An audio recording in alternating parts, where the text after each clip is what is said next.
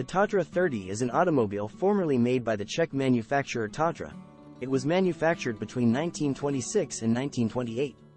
From 1928 to 1931 the car was fitted with a newer engine and is therefore called the Tatra 3052. The Tatra 30 was powered by an OHV air-cooled 4-cylinder boxer engine of 1,679 cubic centimeters, positioned at the front and giving a claimed output of 24 PS, 17.6 kilowatt. The maximum speed was around 90 km per hour. The Tatra 30 Sport was powered by an engine of a similar design, but with 1,910 cubic centimeters, which gave it 32 to 35 PS, 23.5 to 25.7 kilowatt. This version was capable of speeds up to 130 km per hour. During the modernization process, the 52 engine was fitted.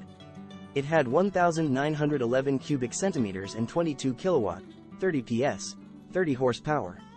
This was a transitory mid-version before the production of the successor fully began. It was manufactured for a period of about 1 year. The Tatra 30 was gradually modernized until it was replaced by the Tatra 52.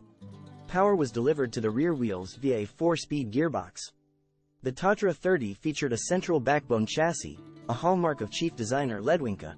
The front axle was supported by a transverse leaf spring while a second transverse leaf spring supported the swing rear half axle. The drive shaft was situated inside the backbone tube. The gearbox and engine are mounted in front of the backbone tube, while the differential is at the rear. The Tatra 30 was in the medium-size category. Many different versions were made from 4-seat cabriolets to 6-seat limousines.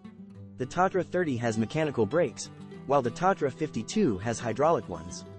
The Tatra 30 is more angular, especially its fenders. A problem is that during the 1940s to 1960s, many cars were rebuilt, e.g. by the owner replacing a mechanical brakes undercarriage for one with hydraulic brakes.